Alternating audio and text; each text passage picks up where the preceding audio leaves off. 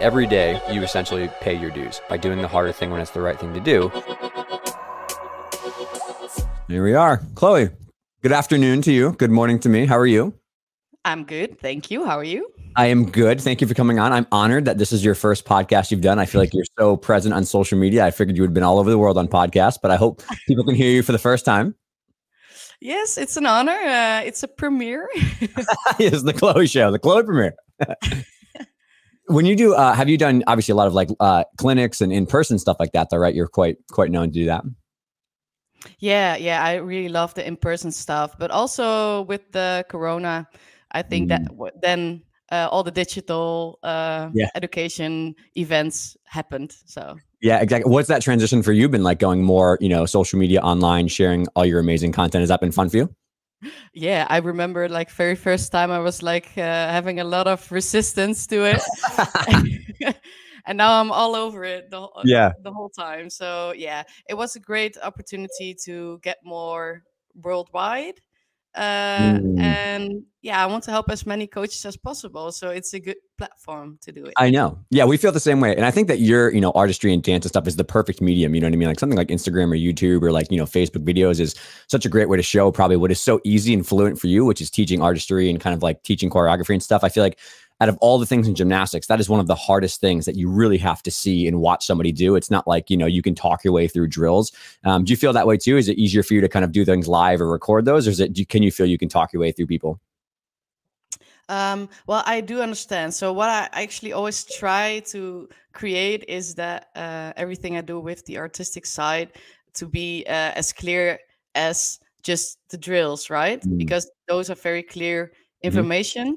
So I try to make it as clear and methodical as possible so that everybody can become better at it, even if you don't have a lot of experience.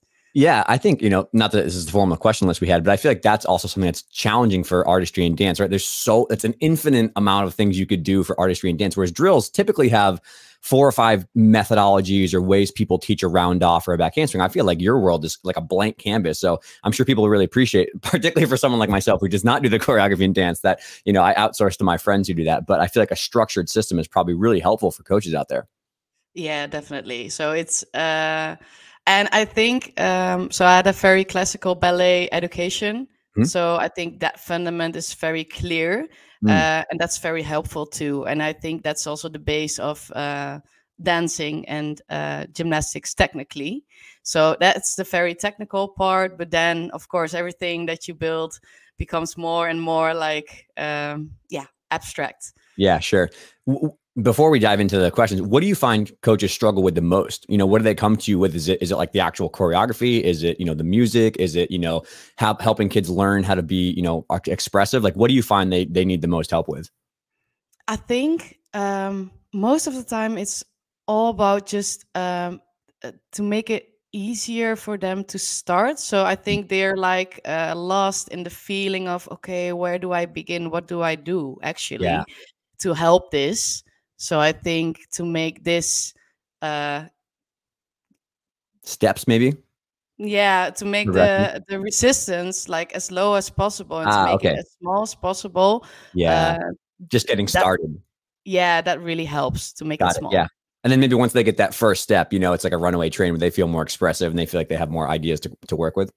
Yeah, exactly. And in the live coaching sessions that I do, I also really make sure that they do assignments themselves so that they get to do it. Because if they do it, they will feel it more and they will get better understanding. Even if they don't know how to do it correctly, then at least you get started and then you get confidence in, okay, I can create something. I can create a program. Right. Right. And then from there, you feel like you have more confidence behind what you can do your own self, Yeah. And then you can just go on exploring. You start with one program, you feel like, oh, this is nice. And then you go on. And maybe you have one in between. I have those myself too. I was like, oh, okay, this one. Yeah. Well, let's get this one and we'll try a new one. Oh man. Something I'm always super impressed with is my best friend, Eva, who did all the choreography for our girls. She would do 12, 13, 14, 15 routines per season. I have no idea how she remembers them all. She remembers every single one. And like when somebody would have a problem with their like routine, she's like, oh, well, it goes like this, this, and this. Like 6 months after she choreographed it. Are you like that too? Do you have like a special memory where you just like remember these things? Is it from your training? You can like segment it. How do you remember 15 routines per year? Yeah, it's a good question. Well, for me, I think it's a lot to do with musical memory. So I think I have like a very special button of musical memory. I remember all the children's intro songs of my programs. And so the musical memory really helps because it's connected to Yeah. dance. Yeah. Sure. Yeah. I had that with lyrics. So maybe I can resonate a little bit with you. Where like songs when I was like 12 years old or 11 years old, like as soon as it comes on, I can remember it. So I guess that does make more sense now. So I will openly admit that clearly this is not my area of expertise, but people on the team and many other friends of mine, you know, obviously you're coming on helping with the symposium. They were really interested to hear your thoughts and your methodology. So I apologize in advance if I fumble over some dumb questions. Hopefully, as not the resident choreographer at our facility or when I was, I can do that. But I think the first place to start is, in your eyes, you know, what to you is like a gorgeous routine? Like what makes up for you a really incredible routine versus, you know, maybe some more average routines in your mind? Yeah.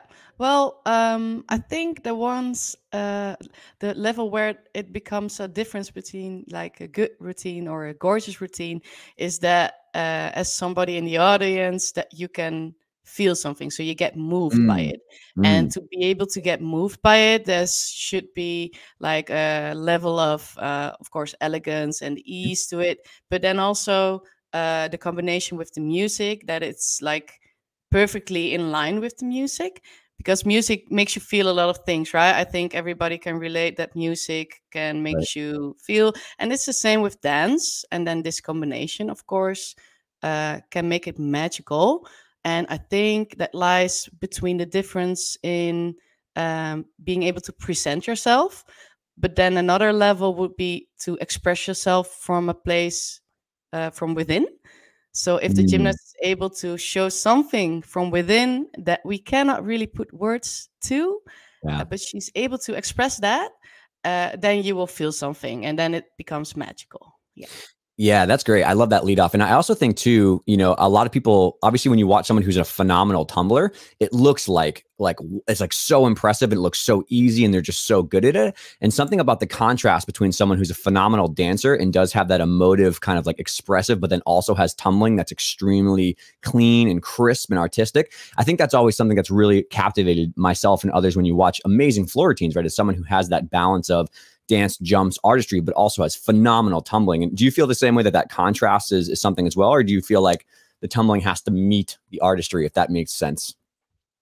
Um, well, I think the artistry is to be found in everything gymnastics, right? Mm, So yeah, if you watch like a very nice tumble pass and it floats in the air, and you see it go up, up, and the alignment is great and the landing is soft. Yeah, that's very magical too. And then the difference between this kind of artistry that's throughout every apparatus actually, mm, and the expression that you can put into dance, then it's of course the more the facial expression and being able to tell a story. I think it's yeah. hard to tell a story in the air Yeah. with a double layout. It's hard Yep, to yep, very true. express something else. But then this combination is definitely really magical. I think then you get like the embodiment of artistic gymnastics, right? Right. And then also, I think from your eye, probably having a classical training in ballet is you probably, you can see when someone is very technically polished, right? And is technically profound. Like in the same way that somebody watching tumbling or uneven bars or a phenomenal release, when somebody really is a master of technique, it looks so crisp. That's the only word that comes to mind for me from a gymnastics point of view, is like the tumbling looks easy and looks so fluid. You can easily see someone who's got phenomenal technique and how that's so much differentiated from someone who's got like average technique, right? Do you see that with choreography and dance too, when someone's really classically trained and they have really good mastery, that they feel a different kind of expressive that way? Yes, definitely. So you have the technical, of course, you have the physical preparation to be able to do these techniques, of Right. course. So it's like the layers, and if that fundament is super steady and clear, and then of course you can see in the dance that she's able to express herself in in a better way. So Yeah. she has more capacities and abilities to tell this story that she's trying to sell you. Yeah, it builds upon this technique. Yeah, definitely. So the technique is a way, it's like the tools to be able to show yourself and express Right. yourself. And the more that is there, the more you get captivated by it, I think. Because if the technique is not there, then you see something is off, and maybe you don't see what it is, but you get out of the feeling. So Yeah. the captivating part becomes a bit less. Sure. Is it true in your world too that if those foundational technical things or that physical preparation is maybe not quite there, that as you try to ascend higher and higher levels of difficulty or jumps and leaps or more artistry, that it seems to be challenging? You can't really continue to progress because those base layers are not there. Because that's very true for the tumbling pieces too, which is like those foundational pieces of flexibility and of strength and stuff. Eventually it catches up to you if you don't have those base layers. Do you find that's true as well? Yeah, definitely. You have like you reached the ceiling earlier on, right? So you have this technical part, which is mostly ballet, but then you of course also have a lot of different dancing styles, like many. I think the one closest would be kind of modern, contemporary, which is also pretty elegant and in line. But all those vocabulary pieces, if they're not put in there, right, then there's less possibilities, of course. So for example, when I try to let them improvise and they haven't had any like schooling, right, then of course, like a little girl that's 3 years old, if I ask her to improvise, she can very well, because she's like completely free still, and has no limits, but she's not schooled, so she cannot do certain movements, of course. Right. And so I guess when you're working with someone for the first time, or someone asks you to help them, like, how do you approach that from the beginning? Like, what factors do you look at? Do you watch their old routines? Do you just want to see what they've, their natural style is? Like, how do you start that? 'Cause I feel like that's, to your point in the beginning, is that's really overwhelming and stressful to a coach. Is like, okay, I don't know where to even begin with this whole process. So what do you do to start with someone? It depends, of course, when I already work with the gymnast or not. So if I do not work with this gymnast and I get to meet her, then of course it's nice to get some information, but actually it doesn't really matter too much. The amount of information, because when I see her, then I will also receive the information. So I will see the potential, I will see what are her physical features, what are her superpowers. That's what I'm actually looking for, and the potential that she has. And then also in combination with what kind of person she seems to be. So what kind of personality is in there. And then that combination, we will use that to work together. And then I think most of the magic can happen in creating a safe space and making sure that there's trust and you've built some connection, so that this gymnast is kind of free to explore too, and then we can become creative. And then it can go anywhere. And that's great. What percentage would you say, or maybe like what chunk of it is like their personality, their style, their natural, like their high energy, their lower energy, they're more, more of a serious kind of tone gymnast versus more of like an open and fun? Like, how much of it is their personality versus like your expertise of, you've seen other gymnasts that have been successful and you've seen routine choreographies that have been successful? Like, what's the balance there between how much is the gymnast and then how much is maybe the coach's expertise? Well, of course, if somebody has if a gymnast has a good technical education, then of course she receives all these dance vocabularies, these tools, techniques. So if they receive that from me throughout several years, which I did, then probably you can see my kind of movements through them. But then I always try to use as much as their own personality and their own ideas too, so that they become the owner of their floor routine. So I try to put as much in there as what they are, but it does depend, of course, if the gymnast is able to do that. So actually 2 days ago, I was working with a gymnast, and she, so we just started, and she is pretty artistically gifted. So she's pretty talented in this. So I give her a lot of space to give input, so that it becomes like a collaboration. But Mm, maybe somebody else who doesn't feel so safe or secure in dancing, then I will take the yeah. lead more and put Yeah. more of my things in. Yeah, I think that's probably a really good thing to talk about, because we're going to talk about this later in the episode, but it's coming up now. Is I think for a lot of, it's easy to make routines. Or what I've observed from Eva making routines, when someone's naturally a dancer, they're more outgoing, you know, they have maybe a technical background they did before gymnastics or alongside it.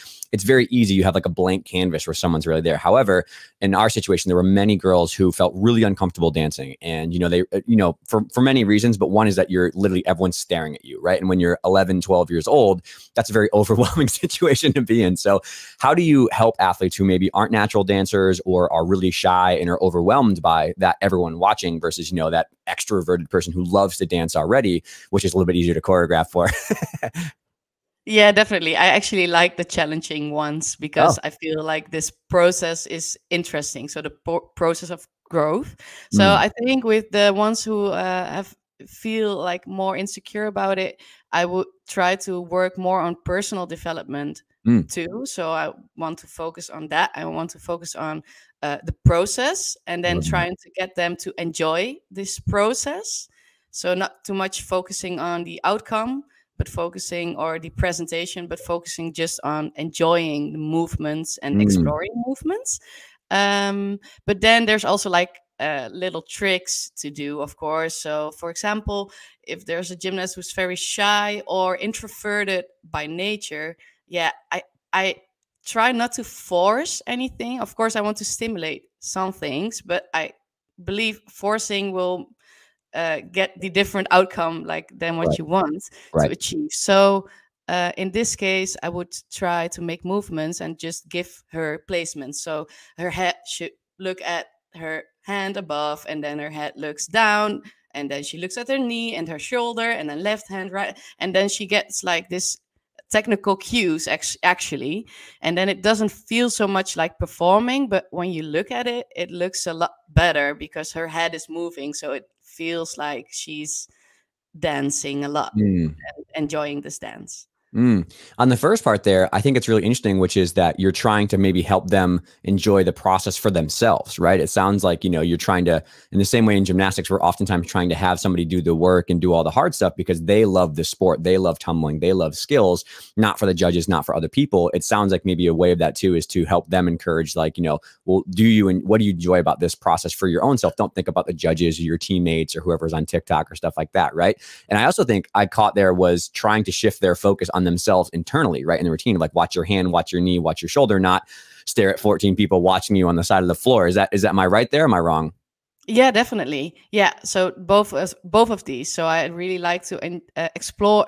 I want them to explore movements and how the movements feel from an internal place, because that's safe, right? And then they get to enjoy it from a different point of view, because the performance part is just one part of it, and of course it's a very big part in terms of when it's competition time, then it's performance time, right?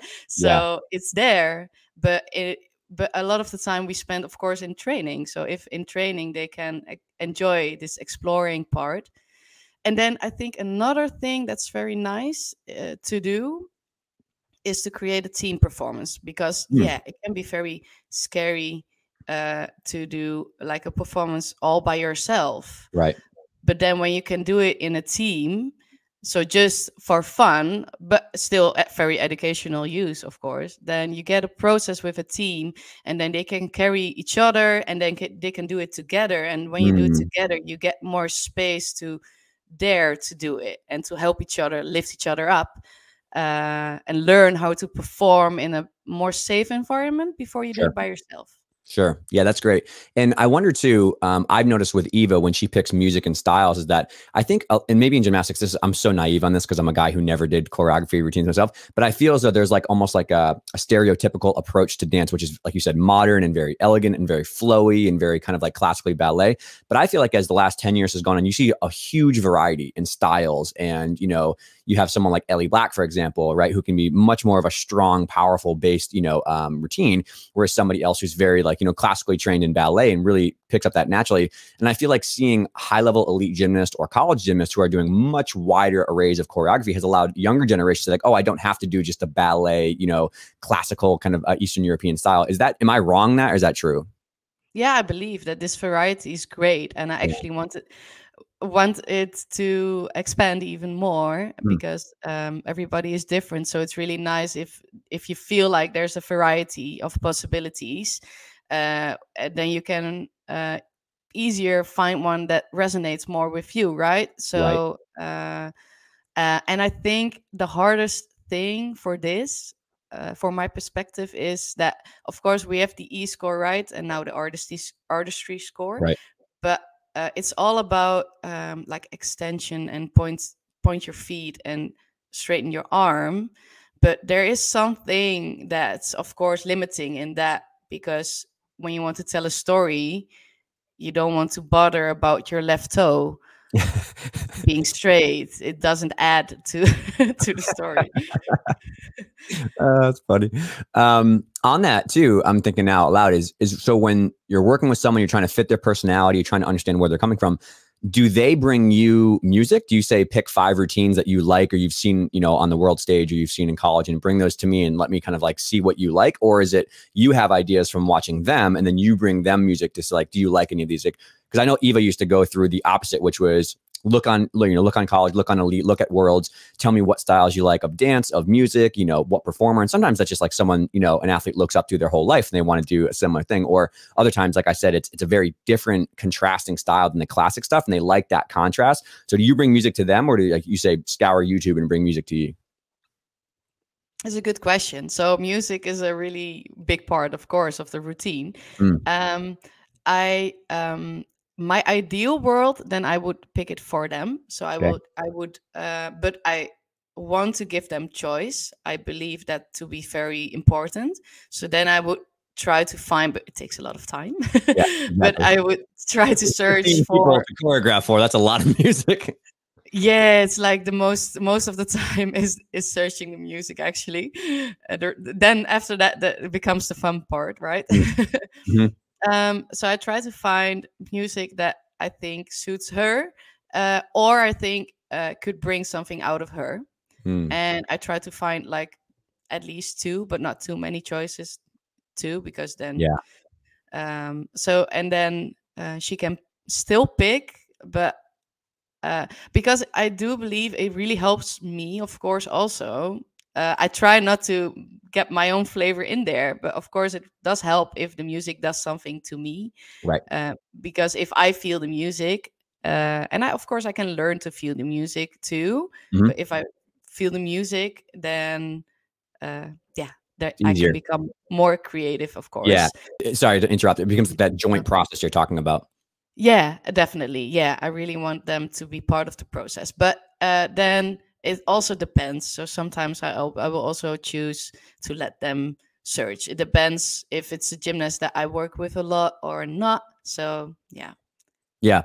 And then back to the kind of closing the loop on helping shyer gymnasts. Do you find that introducing either group choreography or teaching in lessons in large groups allows them to not feel as awkward? Like when they first start to develop a style or get comfortable with that, I would imagine, that doing things in a group setting of 12 gymnasts all working on some sort of thing together allows everyone to kind of be clunky and awkward and laugh at each other and giggle and stuff. And then that maybe allows them to feel comfortable. And then maybe you go to a group of 4 or a group of 2. Right? I know they do this in like more classical kind of dance settings, is they'll start with a large group and then, okay, 5 people go at the same time. And then if you feel as though you can go solo, go solo. Do you do that as well, where you kind of go smaller and smaller groups?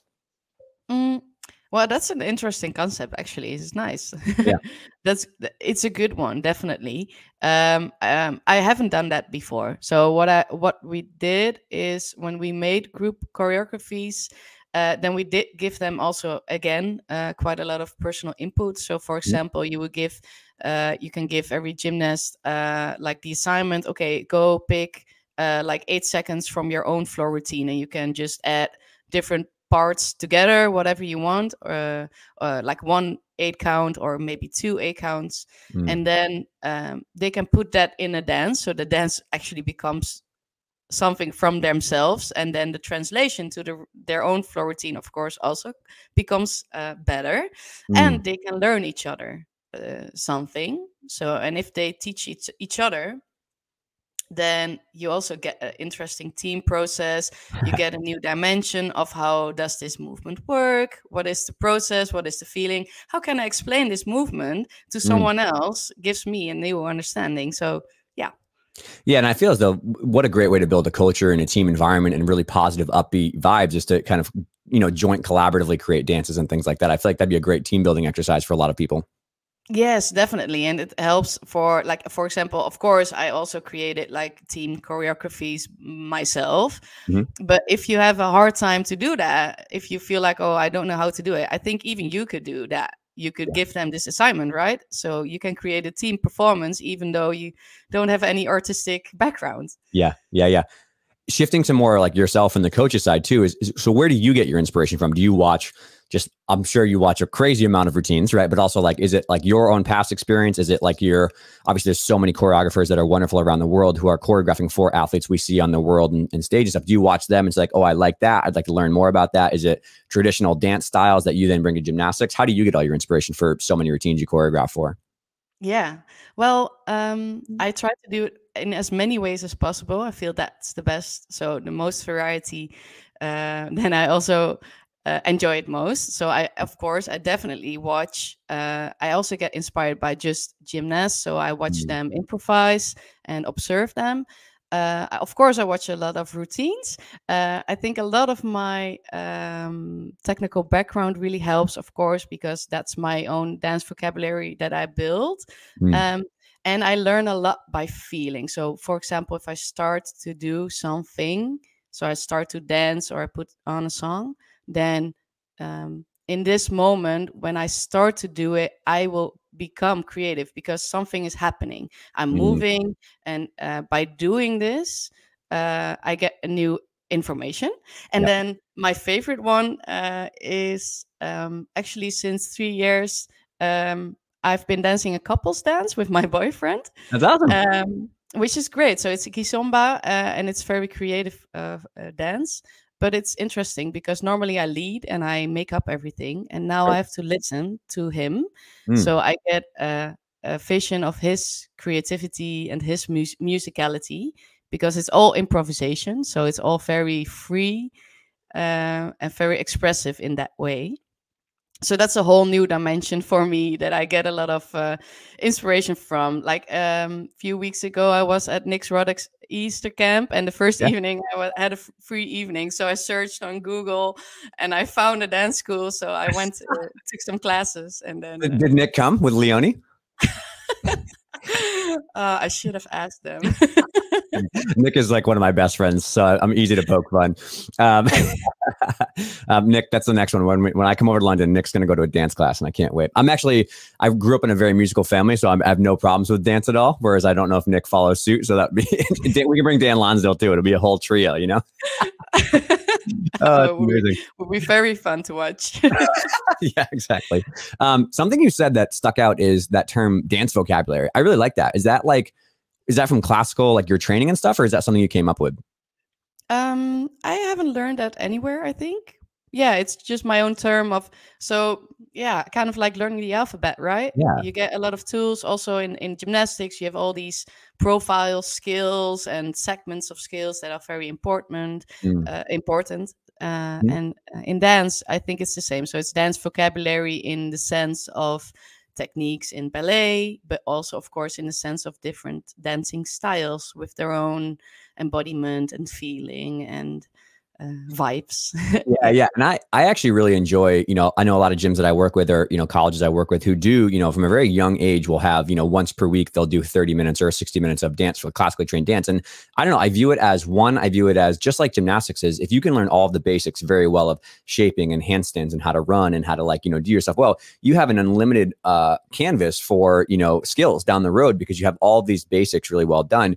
And I find as though it's similar with dance that I can imagine is that if you learned a lot of styles when you're younger and you do a lot of different, like, just basic, vocabulary, basic letters, that you have more to play with when you're older. And I also really like this too, because it's a great way to train, but not, to have so much stress on their body when they're young. Like, that's one of the hardest things that I see as a medical provider and as a coach is, so many kids want to do so many hours, but they unfortunately can't handle all the impacts and the volume. But an hour of dance per week is a phenomenal way for flexibility and prehab and strength that can directly serve your goal down the road, but is obviously a little bit more probably fun and a little bit more, low impact. And I know I just feel like it's important to say that, because there's so much benefit at a young age of learning this, then you have unlimited, to work with down the road. Yeah, definitely. I think like gymnastics is very demanding for the body, of course, and also for the mind and for everything else. And I feel like ballet is kind of the same. So it's also very demanding, very technical, very precise. And there's a lot of tension in there. And I feel like we miss the relaxation part. So they can get overly tense. I see a lot of gymnasts doing all these handstands, of course. So they lock their head in because they have to look straight in at the beam also. So to get more relaxation in there, I feel like also will really help to give them more rehab, right? Or like to, how do you say it? To recover in an active way. It's like an active recovery time because you can let loose a little bit, you can relax a bit more. And it's really fun and explorative. That is so interesting. That's never dawned on me till right now, is the contrast between like what you need in gymnastics, which is like a lot of tension and shaping and stiffness and like really rigidity, which you need to be successful. And I guess there's a little bit of philosophy, metaphor there for a gymnast who's high strung and type A personality all the time and is really like stressed out. Whereas maybe the contrast of dance or something like this is the opposite, right? Which is, the ability to, like you said, let go and have a little bit more freedom and be a little bit more fluid with things. I would say, I feel like that's an important skill for a young gymnast to learn. Yes, definitely. Yes, of course. We first want to teach them all these tension things because they don't understand how this works. They're all like very, nobody's born with tension, I believe. So we have to teach them this, but then I feel like what they can learn better is like to move with certain relaxation, but not like complete relaxation, because then it's sloppy and so it's a kind of controlled, more controlled chaos, that's what I would do. Something like that.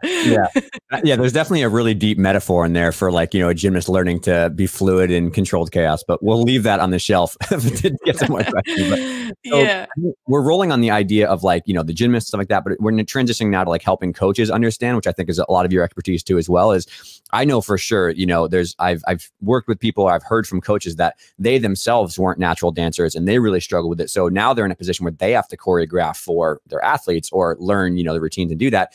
So what are your tips for the coaches side who maybe aren't naturally talented, and the thought of starting or creating a routine is paralyzing to them because they're like, oh, I'm not a good dancer, so how in the world could I do it for an athlete? What are your thoughts there? Yeah, well, I think the most important thing is to get out of your comfort zone. So the gymnast has a lot of capacities, right? And abilities. So it's not that you have to be a great dancer to be able to teach a gymnast a great floor routine. She has to be able to do the great dance. And you have to be able to dare to do it. So if the gymnast, because you're the example, right? So if the gymnast feels like at least you have no shame and at least you're just trying and it's funny actually even. So you're trying and she's seeing you're struggling and you're saying, yeah, oh my God, I cannot do it, but I'm doing it anyway. And then something like this, and you just laugh a bit about yourself. Do not take it too seriously. Then you create a really safe space for the gymnast to be able to also do this and to be more free and expressive, being able to dare to do that. Yeah, I love that. Right. What a great example, right? For a young athlete to have as a coach who's knows they're not a great dancer and knows it's a little awkward. What do you think that poor 12-year-old athlete's going through? It's the same thing that you're going through, personified, a little bit older. And I love the example that, the best thing a coach can give a gymnast is an example to follow, a good example to follow. And I think that comes out really true in the situation. And I also think too that, some of the best coaches I know were not great gymnasts themselves. And Nick has openly said this, that he didn't do high level gymnastics in any way, shape, or form. But to your point, he was willing to get uncomfortable and realize he had more to learn and, try new things and travel places and get mentorship. And so, anybody probably looking on the other side of coaching is like, well, I wasn't a great dancer growing up and I didn't have the best choreography. But if you're willing to get uncomfortable and kind of learn from people and just play around and stuff like that, you can probably develop a pretty good skill set in the same way that I would consider Nick as one of the highest class coaches in the world, even though he was not one of the best gymnasts in the world. And I think the opposite is true, where great gymnasts are sometimes the worst coaches too, but we'll stay on the best part of that. So yeah, a coach who's willing to, show, like you said, to show that they're willing to play around with it and be awkward and, kind of be clunky with it, but they're learning and they're trying. I feel like that's a phenomenal thing for a young gymnast who's also in that position to see, Yeah, it's like, it's a certain vulnerability that you're showing in that way, right? And that creates a really nice space because, we actually ask these gymnasts. We ask a lot of these gymnasts. We tend to forget that, but we ask a lot of them, and then we ask them to get out of the comfort zone. So I think we have to do that too, in order for them to be able to do it. Right? Sure.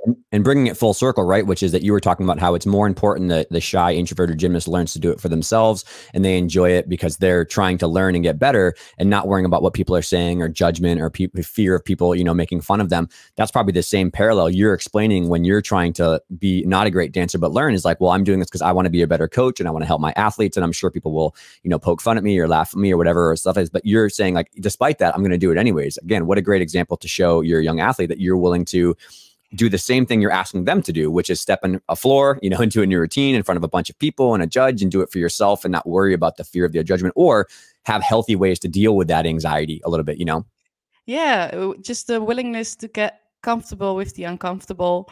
And it would be like the same that if you guys would join this dance class, right? Yeah, exactly. Nick, you heard it, buddy. You heard it here. How do you feel on the bigger picture? How do you feel the choreography landscape has changed over the last decade or so? Because I, only am vaguely familiar with the actual changes technically, but do you feel there's been a large change from 10, 15 years ago to where we are now in, the current age? I think when I go even more back, I think there was also more compulsory stuff and it was all very elegant. It was more about artistry, but I do believe, I do agree with what you say about that. It was more one-sided, so now there's more variety, so that's good development. Then I think there was an era where we overdid the D value, so it became just too much about tumbling. I believe there was a time where we could even do 5 tumbling passes, which is just way too much because you cannot do any dance anymore. So I think when that in the past few years, I think maybe past decade, we're trying to build back into the balance of 50-50 kind of more artistry, so that it's well balanced. I think that's also the most the biggest change we've seen. Yeah, I think that's also. So something I've heard from Eva, and I've also heard from other friends of mine, is that the pendulum maybe swung too far in either way. There was a time when maybe it was all one style of dance, like you were saying, and it was very you feel like you're watching the same routine when everyone's trying to, I don't know whether it's the judging style promotes that as they want to see what they think is classic, beautiful gymnastics or whatever. Yeah. And you see everyone doing what feels like the same modern kind of classic routine. But then, we went the other way, which is people aren't dancing. They're just doing 5 tumbling passes or 4 tumbling passes. And that became a little stale too. Even as a male gymnast who we did all tumbling passes, I can understand someone's perspective of, we don't want either, right? We don't want someone who's all dance, very minimal tumbling, and it feels like you're watching the same routine in different ways, shapes, and forms. But then on the other side, you don't want to see only tumbling because there's no time to really express yourself and have a differentiator that you feel that way. Do you feel part of that is coaching? Is that the judging style has changed to allow more options for that? Is that, I don't know, is that just we've seen gymnasts who step out of the box and do something they really love and it doesn't matter what it looks like? How do you feel that's changed? Well, I think it's really nice that we try to like improve this change with the artistry sheet. So I think that really helps. But then still, there's this place where we try to make something that is not that objective, trying to make it objective, Right. which is, I think, really hard. And the downside to creating a lot of like cues is also that I want to be aware of not losing the freedom again, because I believe that like in the past it was always like this gymnastics dance, so it's very gymnastics specific kind of dancing, which can be like a specific genre if you ask me. And nowadays it becomes more and more expressive in originality. People are getting more and more out of the box, which is great. And I think we could go even further with that. Yeah. How in tune are you with like the college gymnastics situation here in the States? Do you watch college gymnastics? Because that's like a completely different style of dance and creation and choreography. I feel like the elite world is very far away, and not all the way, obviously, but just watching college gymnastics, you know, when you see 50 routines per year, per month that are world and elite level, it's a very different style than gymnastics in college. I feel like has a completely blank canvas. Like you can do whatever you want with music cuts and stuff. Do you watch it all or no? I don't watch it all, but of course, I'm familiar. Yes, I really like this freedom of expression, and I like that there's now an artistry deduction sheet, which should actually be artistry bonus points, if you'd ask me. I like that. Anyway. So the positive thing is that there's more focus again on artistry. You can see that it's now not the one who's doing like big tumble passes and just a few arm waves. You're not getting away with that. That would be me. Yeah. Well, you're not getting away with this lack of energy, lack of energetic, full body, full engaging choreography anymore. But there's just more rules. I feel like, because rules are very narrowing, right? Something that's creative, the more rules you put into it, the less possibilities you have. So for example, I created a routine a few months ago, and there was like this kind of like hop, and it was not at all a cat jump. Like it doesn't look like a cat jump at all. But then for some reason, a judge decided, okay, this is a cat jump, but then poorly executed. So then you feel like, okay, what can you then still do with all these rules? So I think, rules is the enemy of creativity. I was thinking that, and you actually probably led the next question, which is, you know, to finish up here before we chat about your lecture is, you know, if you had a magic wand and you could change whatever you wanted in the world of gymnastics for artistry and dance, what would you like to see? Because there are a lot of judges who do listen to this podcast, so you might be able to get one of your thoughts through. Oh wow, I do like having a magic wand. That's great. Yeah, I think just I would love for it to be more free when it's in the dancing part. So of course, when we're doing like a leap or a turn, it's very clear there are certain rules. But I do think that it would be great that there's more freedom in true and honest expression with the body, and not caring too much about it being straight lines and straight knees all the time, which of course isn't true, but I feel like it's still too much, because that's why you get this gymnastics kind of dancing, right? So if we can get more freedom in expression, that would be great. And if we can turn it into bonus points for artistry, would be awesome too. Yeah, that's amazing. And I can imagine there that one of the ways to maybe do that is to, I know nothing about what percentage of judges do have a technical background in dance and understanding, or who knows, right? But maybe there is some opportunity there for you or other choreographers to explain to them how to look for a trained eye, what's a cat leap versus what's not, versus, you know, those kind of things. If maybe judges had a better technical eye, and if coaches had a better technical eye, like, okay, well, this is more of like the creative dance zone, and this is what it can look like, versus this is the tumbling kind of more classic rules. Maybe there's a way for to get a better of both worlds there, right? Which is like a better technically trained coaching or judging eye, I would imagine, is better at distinguishing between those lines of like, what is creative dance, what is more gymnastics dance, what is skill work, no? Yeah. Well, even if you're saying that it like this, I'm thinking then maybe you could even like differentiate being like technical, so the technical artistry part and the Right. creativity artistry part. If you can put those in two different boxes, maybe that will help. Because at this moment, I do feel that execution and artistry is a bit mixed up also. Yeah. So I feel like execution should be the technical part, so the technical execution, which you can school, of course. If there's more education, it will be better. Yep. And then there's also the more creativity, more freedom, explorative kind of self-expression part. That would be another side. Yeah, I love that. Well, this has been fantastic, and I'm really excited to share with people. I think a lot of people are excited to see your lecture at the symposium. I know I've gotten a lot of feedback from when we posted you were doing about, thankfully you finally have, like last year we didn't have any artistry, we didn't have any dance. And so I kind of caught some heat for that, which is why we sought you out. So I think a lot of coaches are really excited to hear your philosophies and your building blocks and what you would say. So can you share a little bit of what will be coming in the lecture in June? Yes, of course. So it will be, of course, about how to build a floor choreography. I think that's very nice to have like a very structural tools so that you get more structural process in there, and a lot of tools. Then we are going to try to dive a bit more into movement perspective, so ways to improve artistry. And I will give you like a look through my lenses of what to look for. And how to look at certain movements so that you can become a bit more creative with them and get more input and hopefully a lot of inspiration. And we will talk about improvisation as a skill that you can learn and teach. That's great. That's great. So it sounds like it's your kind of systemized approach to how you build flow routines. But then within that, there's tools to help on each thing, which is the construction, the improvisation, the dance aspects that are probably more challenging people. Yeah, definitely. Yeah. I'm looking Well, forward to it. I've been working for a very long time on it. So.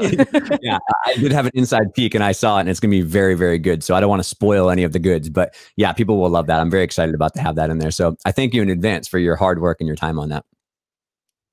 Well, it was a pleasure. So we'll wrap it up there because I think, again, you have a busy day and so do I. But I want to just say thanks for coming on and chatting a little bit. Is there anything you want to share with people before we go, or? Well, if you want to get more inspiration, of course, you can always try to visit my website, which is my name, chloevanbavel.com, or go to my Instagram. Yeah. Definitely. And if you want to get some help, yeah, you can always send me a message because I'm always happy to help. Yeah, please do. Everybody take advantage of it. We'll put your website and your Instagram and everything in the show notes so people can reach out to you and find you if they have questions. Great. All right. Awesome. Looking forward to the questions. Yeah. Thank you. I appreciate your time. And yeah, I hope you have a great day. Hope you have a great day too.